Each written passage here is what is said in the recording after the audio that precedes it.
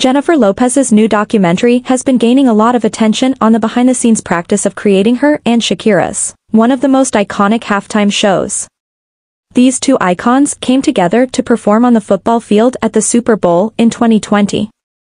They only had 6 minutes of performance time. Still, the crowd-loaded show gathered considerable gratitude from fans across the globe, many viewers applauding the women for showing their Latin origin so gracefully. Yet, her brand new documentary discovered many backlashes, which will hit Netflix on June 14th.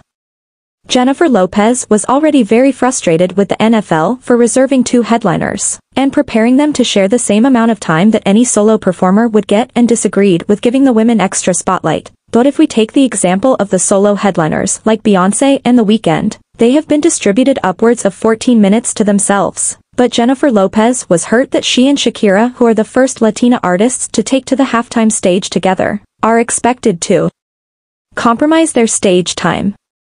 In their performance video, you'll see that Jennifer made a sharp announcement when she was joined by her daughter, Emmy. The stage concept was encircled by children sitting inside glowing rounded cages. Then we can see her daughter, who was on stage seated inside the same cage-like structure, and begin singing and giving an emotional performance of her mom's track, Let's Get Loud. Many of the viewers concluded that the children inside the glowing structures were aimed to be examples of the immigrant children being seized in crowded cages at U.S. custody centers along the southern border.